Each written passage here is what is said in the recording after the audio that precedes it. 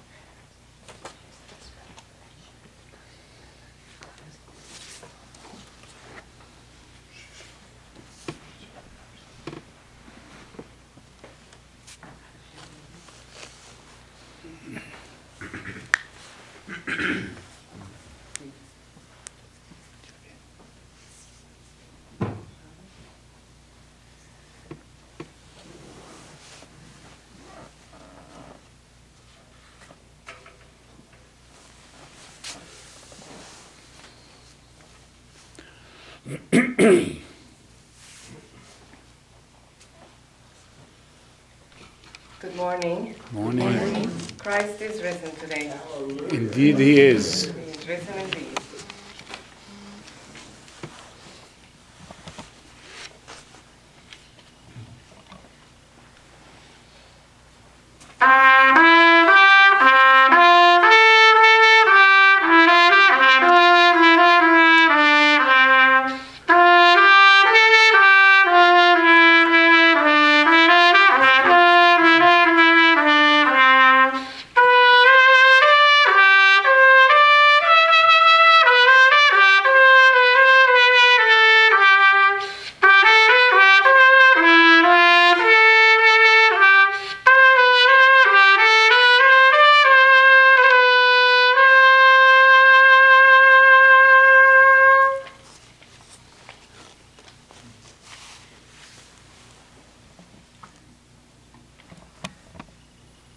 He is risen indeed.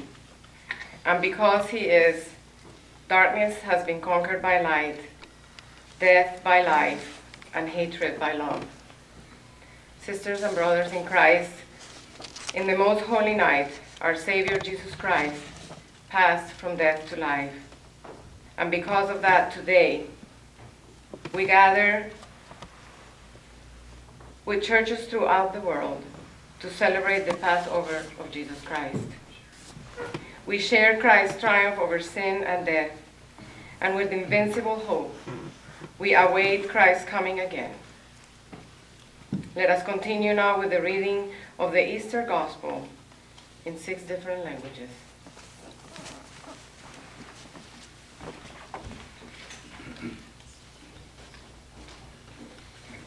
المسيح قام.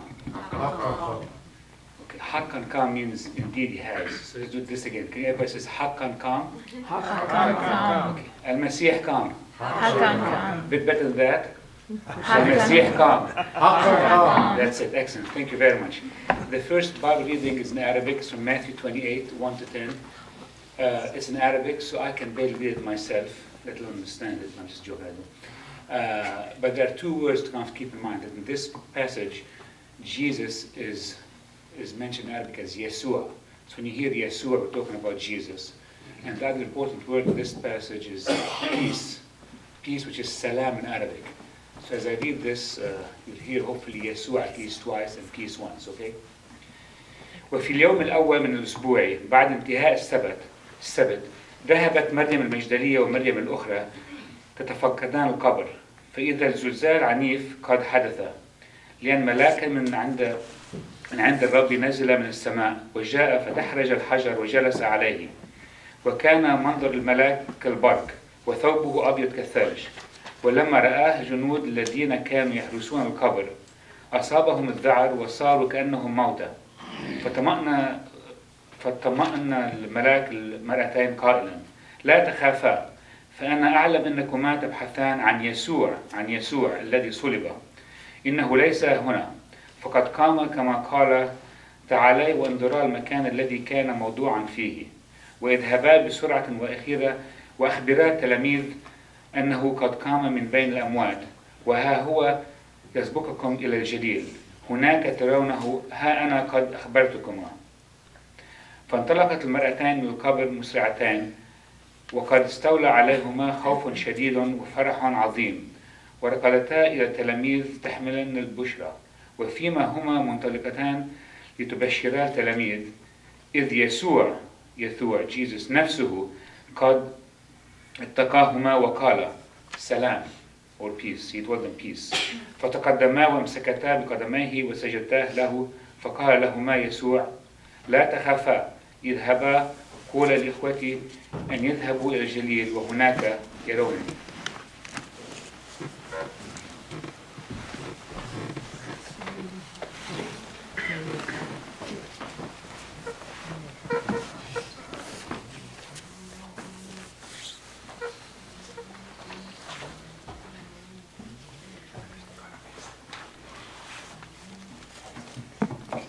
Happy Easter. Happy Easter. I will read you the great message that I think Suhail just read you. Maybe. After the Sabbath, at dawn on the first day of the week, Mary Magdalene and the other Mary went to look at the tomb. There was a violent earthquake, for an angel of the Lord came down from heaven, and going to the tomb, rolled back the stone and sat on it. His appearance was like lightning, and his clothes were white as snow. The guards were so afraid of him that they shook and became like dead men. The angel said to the women, "Do not be afraid, for I know that you are looking for Jesus who was crucified. He is not here. He is risen, just as he said. Come and see the place where he lay. Then go quickly and tell his disciples, he has risen from the dead and is going ahead of you into Galilee. There you will see him. Now I have told you." So the women hurried away from the tomb, afraid, yet filled with joy, and ran to tell the disciples. Suddenly Jesus met them. "Greetings," he said. They came to him, clasped his feet, and worshipped him. Then Jesus said to them, "Do not be afraid. Go and tell my brothers to go to Galilee. There they will see me."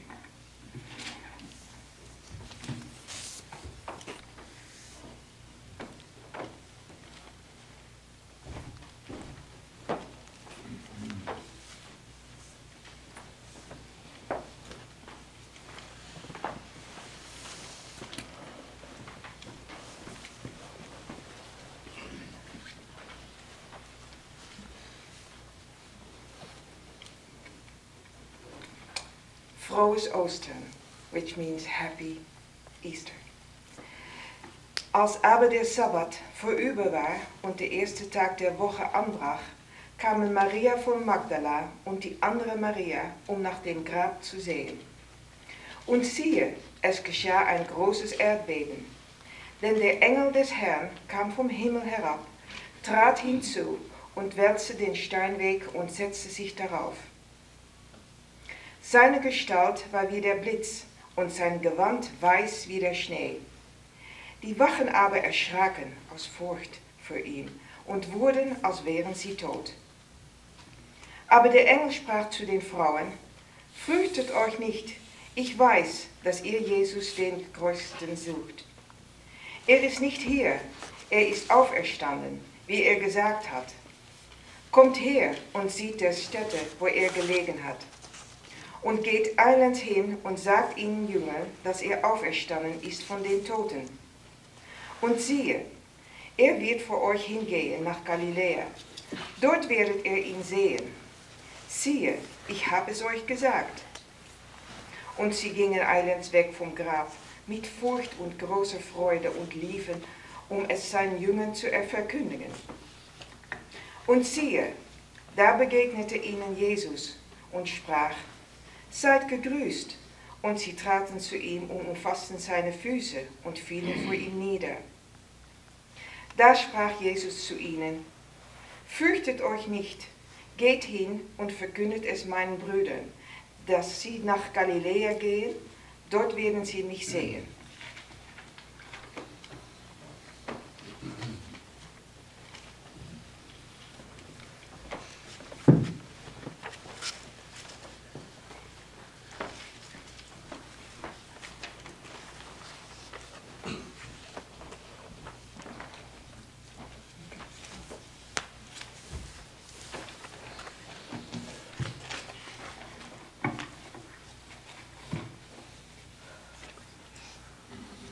Vrolijk Pasen.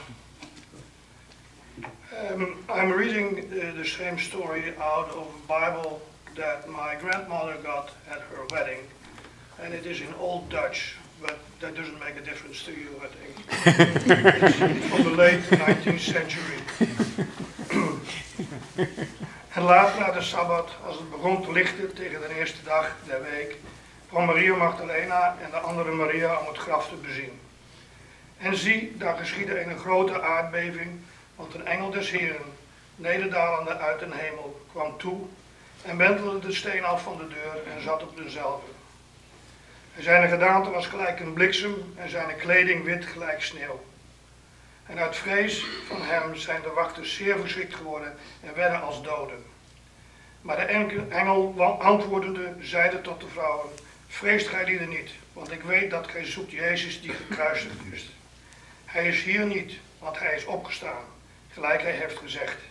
Komt herwaarts, ziet de plaats waar de Heer gelegen heeft.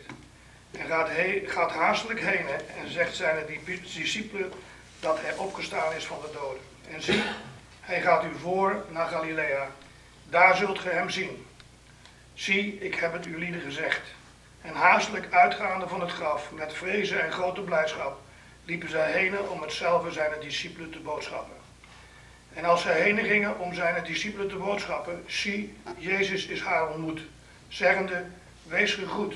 En zij tot hem komende, grepen zijn voeten en aanbaden hem.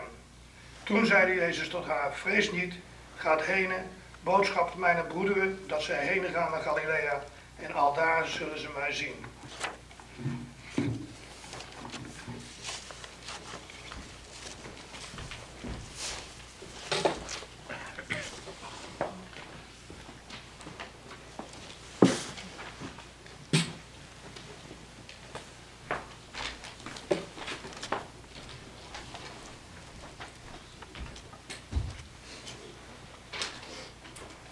Happy Easter to everyone. I just want to tell you a little note about France. The word Pascal is the adjective for Easter. So any children born around Easter, they usually call them Pascal for the boy and Pascal with an E for girl. Yeah. Okay. And this is about the resurrection of Jesus Christ. Après le sabbat, à l'aube du premier jour de la semaine, Marie de Magdala et l'autre Marie allèrent voir le sépulcre. Et voici, il eut un grand tremblement de terre, car un ange du Seigneur descendit du ciel, vint rouler la pierre et s'assit dessus. Son aspect était comme l'éclair et son vêtement blanc comme la neige. Les gardes tremblèrent de peur et devinrent comme morts. Mais l'ange prit la parole et dit aux femmes: Pour vous, ne craignez pas, car je sais que vous cherchez Jésus et qui a été crucifié. Il n'est point ici, il est ressuscité comme il avait dit. Venez, voyez le lieu où il était couché, et allez promptement dire à ses disciples qu'il est ressuscité des morts. Et voici, il vous précède en Galilée. C'est là que vous le verrez, voici, je vous le dis. Elles s'éloignèrent promptement du sépulcre avec crainte et avec une grande joie, et elles coururent porter la nouvelle aux disciples. Et voici, Jésus vint à leur rencontre et dit: Je vous salue. Elles s'approchèrent pour saisir ses pieds et elles l'adorèrent. Alors Jésus leur dit: Ne craignez pas, allez dire à mes frères de se rendre en Galilée, c'est là qu'ils me verront.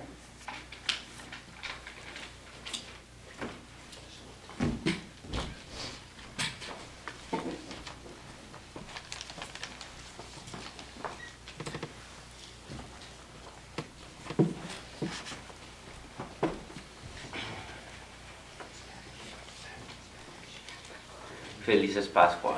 Feliz Pascuas. La resurrección. Después del sábado, al amanecer del primer día de la semana, María Magdalena y la otra María fueron a ver el sepulcro.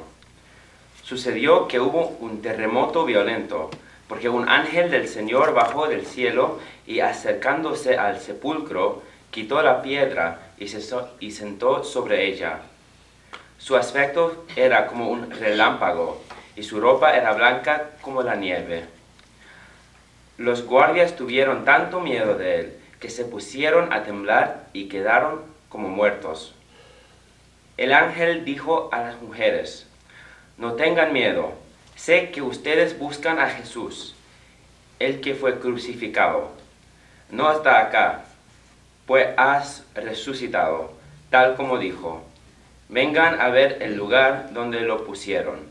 Luego, vayan pronto a decirles a sus discípulos: Él se ha levantado de entre los muertos y va delante de ustedes a Galilea. Allí lo verán. Ahora ya lo saben. Así que las mujeres se alejaron a toda prisa del sepulcro, asustadas pero muy alegres, y corrieron a dar la noticia a los discípulos. En eso, Jesús les salió al encuentro y las saludó. Ellas se la acercaron, le abrazaron los pies y lo adoraron. No tengan miedo, les dijo Jesús. Vayan a decirles a mis hermanos que se dirijan a Galilea, y allí me verán.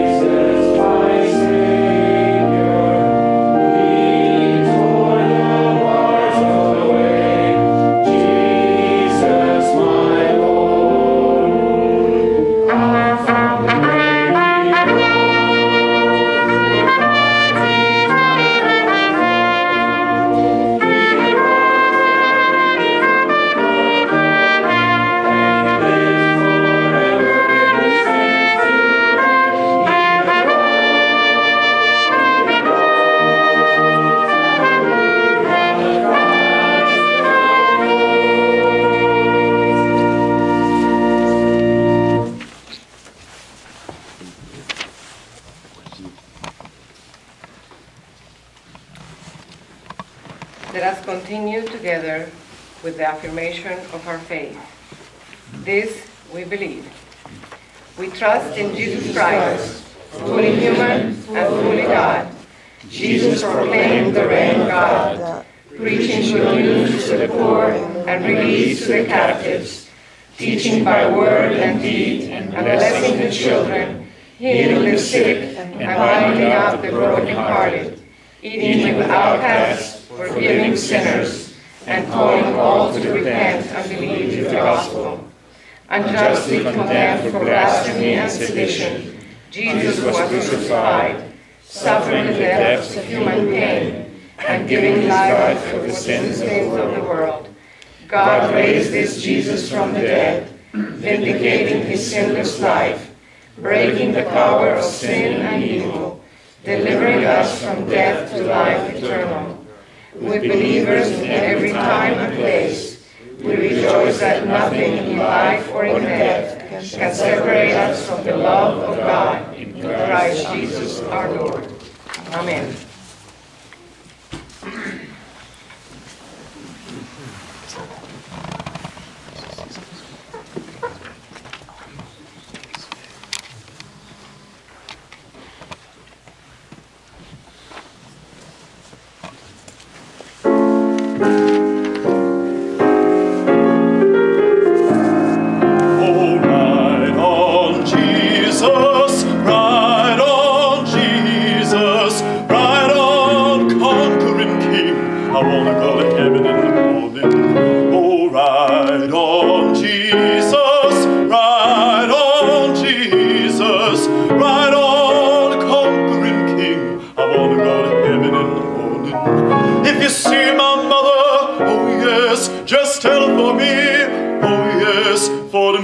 Tomorrow in Galilee, I wanna go to heaven in the morning.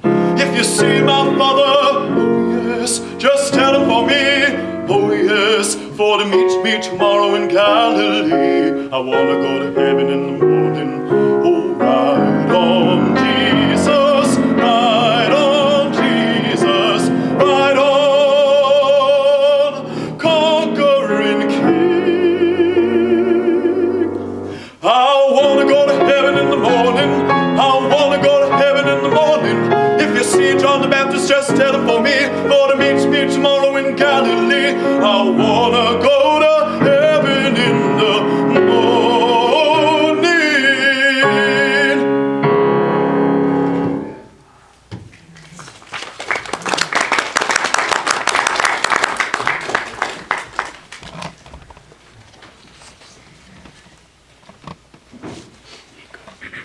Bill.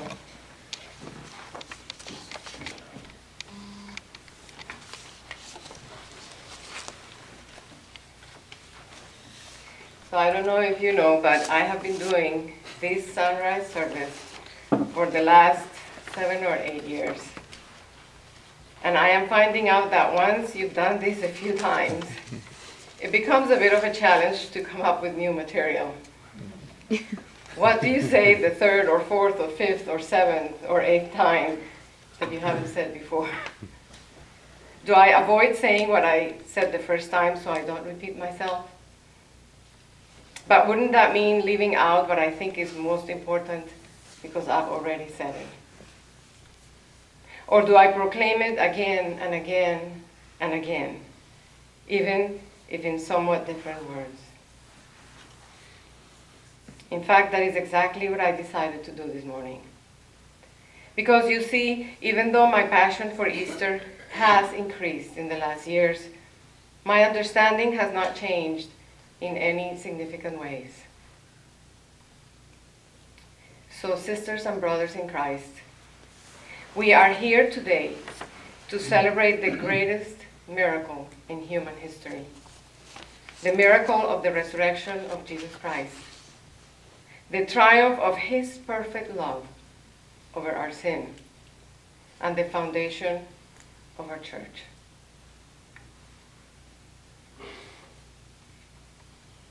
Now, every year we choose for this service the story of the resurrection according to Matthew. Today I will tell you the reason I keep on choosing it over the other very beautiful resurrection accounts. It's because of the angels. You see, although there are angels in the other Gospels, it seems that the presence of angels has especially powerful meaning for Matthew. Throughout his Gospel, Matthew puts angels as important characters in the scene at the most decisive points of God's special presence in the world. There are angels in the manger. There are angels during the transfiguration. And there are angels at the entrance of the empty tomb in the moment of the resurrection. These angels are deployed as divine messengers to tell us and to help us understand that what is happening during those extraordinary moments is holy and it's sacred. Because by the power of the divine, during those special moments, heaven and earth intersect. These extraordinary stories need extraordinary actors. And the role of these special angelical characters is also to bring us comfort and to tell us not to be afraid.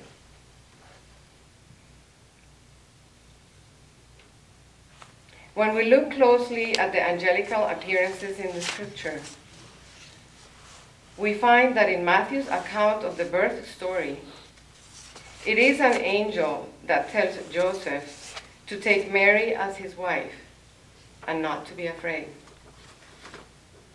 And then in the Gospel of Luke, the first words of the angel Gabriel when he appears to Mary to give her the news that she will bear a son are the words, "Do not be afraid, Mary." And later, when Mary's son is born, the angel's first words to the shepherds in the field are, "Do not be afraid."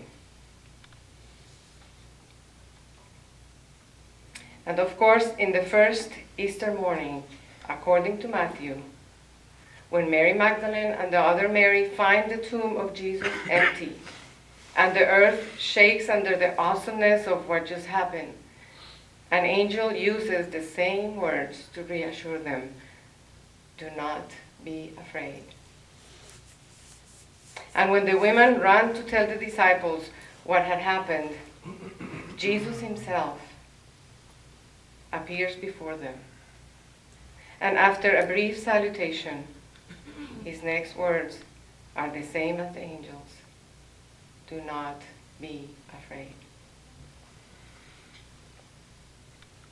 The accounts of Jesus' birth and those of his resurrection provide the same words and the same message of reassurance that seems to summarize and to conceal the entire message of the gospel. The narrative is the same from beginning to end. Do not be afraid.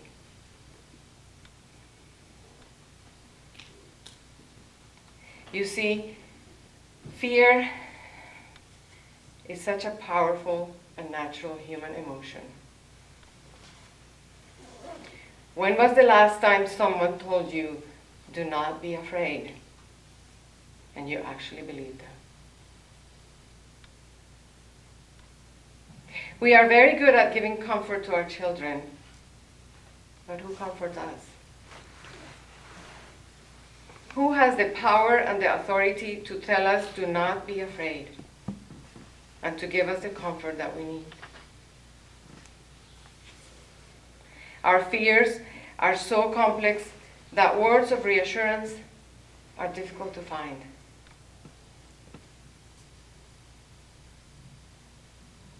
And as we get older, we cannot escape to the realization that, to use the words of Ernest Hemingway, life breaks everyone at some time or another.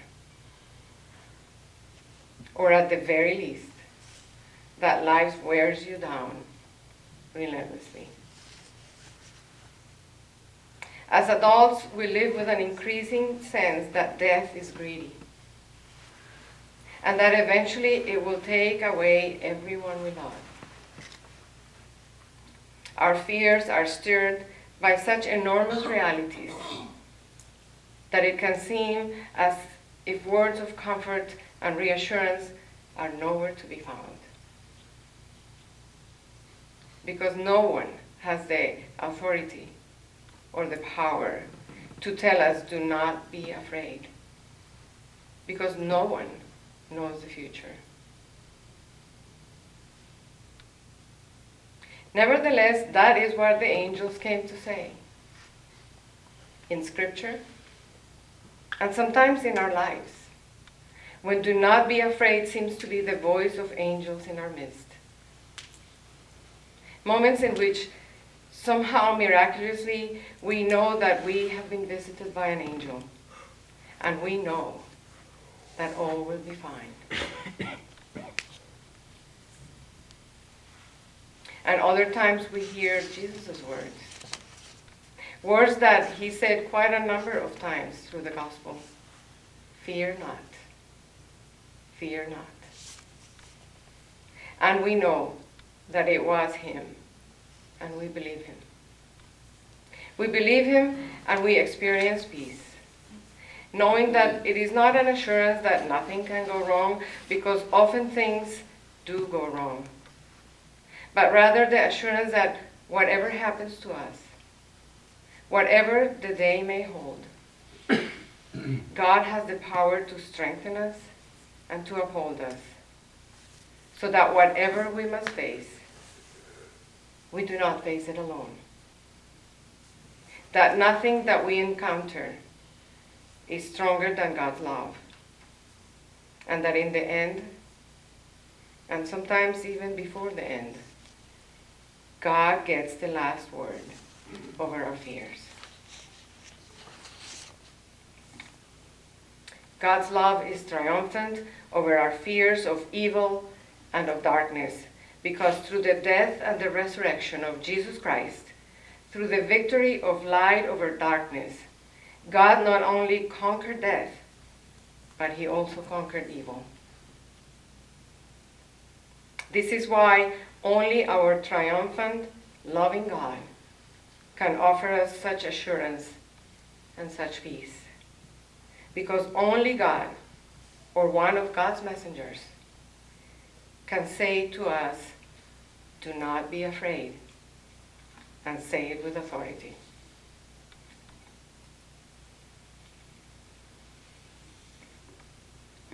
So the words, do not be afraid, take a strong root in the characters of our gospel today, because they know that these words come from the only one who has the authority to give such assurance.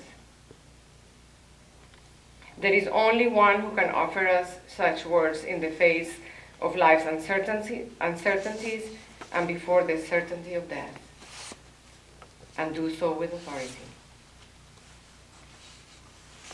So may you leave today with the echoes of these words of assurance resonating deep in your souls, that you may hear the voice of this benediction as a promise fulfilled in your hearts. May you fear God so much that you fear nothing else at all. Friends,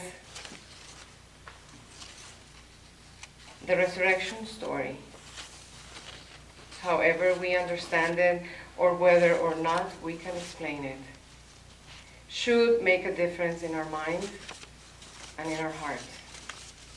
It's supposed to. That's what resurrection does. Because the fact that Jesus is alive and triumphant over the powers of evil and darkness, and the fact that he has come back to life and is here with us today on this Easter morning, has and will change our life in ways that we cannot even begin to imagine. Maybe that's why we need to hear and we need to be reminded of the same message every year. The challenge I leave all of us with today is to listen for the peace that Christ offers us when he dies for us. when he fights for us and when he resurrects for us on this Easter Sunday. This message is urgent and real, and I believe we will never be able to hear it enough times. So I'll see you next year with the same good word. And until then, we need to live into the gift that God so fearfully won for us. The gift that says that death is not the last word, but there is in fact resurrection. This is the gift that empowers us to live with fearlessness. Amen. Happy Easter, felices Pascuas. Jesús ha resucitado. He is risen indeed. Amen.